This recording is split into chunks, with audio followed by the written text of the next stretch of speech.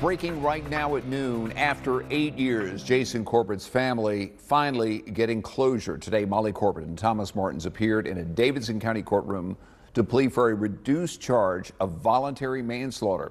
Fox 8's Madison Forsey now joining us live with an update on the case. Madison.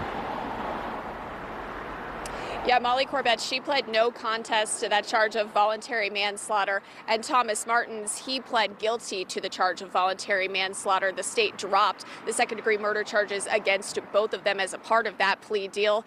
Now, investigators allege that Molly and Thomas back in 2015 beat Irish businessman Jason Corbett to death in their home. Now, our cameras were not allowed inside of the courtroom today, but I was inside. I saw two full rows of people behind Molly Corbett and Thomas Martens, of family and friends. I also saw Jason Corbett's children, his 19-year-old son and 17-year-old daughter, sitting behind the prosecution, as they have been for many of the court proceedings over the last 8 years.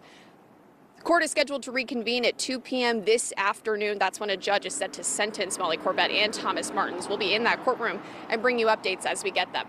For now in Davidson County, Madison Forsey, Fox 8 News.